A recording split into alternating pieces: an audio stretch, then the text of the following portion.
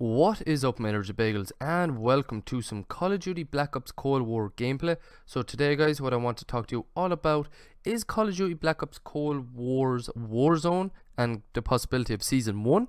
Of course, we already know we will be seeing a new map in Warzone, in the Black Ops Cold War Warzone part anyway, set in the Ural Mountains. This map is going to be the exact same one we saw in the game mode Fireteam Dirty Bomb that we were able to play in the beta of Black Ops Cold War. Now, with the release of Black Ops Cold War being only 9 days away, we know that Season 1 of Black Ops Cold War will start in December. Of course, we don't know when that will be. Will it be at the start of December, during the middle of December, or even at the end of December? We got confirmation yesterday from an Activision artist stating that Warzone will still be on the same engine as Modern Warfare once Black Ops Cold War is integrated into it.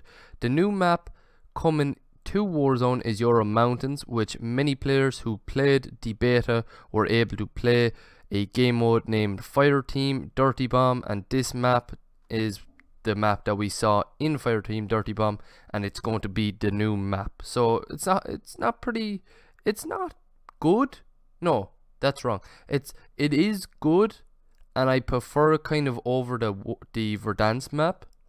And rumors have been coming out stating that we could see the Black Ops Cold War Warzone map come out in December, a whole month after the release of Black Ops Cold War, which wouldn't be too bad. However, more rumors have come out recently stating that the next iteration of Warzone map looks to be coming out in March. So in December, it looks like it's going to be Rebirth Island, which we saw in Blackout, and that was the Battle Royale, and it was named Alcatraz. Now, the nuke event will be happening, seemingly it's going to be happening in March of next year, which rumors are saying that it has been delayed so much because of everything that is happening in the world right now and has been happening.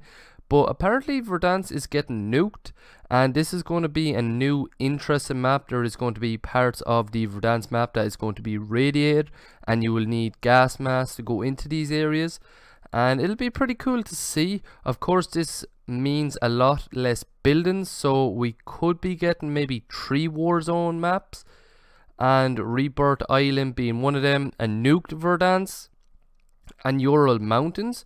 So the nuke event is going to be a separate event from the event that will probably take place in December, launching us into Rebirth Island.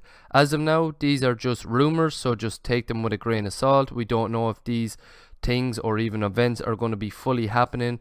They could easily be happening, but it could be on a different time frame. But yeah, this is the end of the video, guys. I hope you did like it. If you did, please hit the like button. Right beside the like button is the subscribe button that you can hit to subscribe to my YouTube channel. Beside that is the notification bell that you can hit to stay up to date whenever I upload a video to my YouTube channel, or whenever I go live on my YouTube channel, which is rare. Speaking of live streams, I tend to live stream weekly on my Twitch channel. Link to that will be down in the description below. Once you're there, you can hit the follow button and hit the notification bell to stay up to date whenever I go live over there. I also have a Twitter account that I manually update whenever I upload a video to my YouTube channel, or whenever I go live on my Twitch channel. Link to that will be down in the description below as well. And yeah, that is it, guys. Hope you like, favorite, and subscribe, and peace.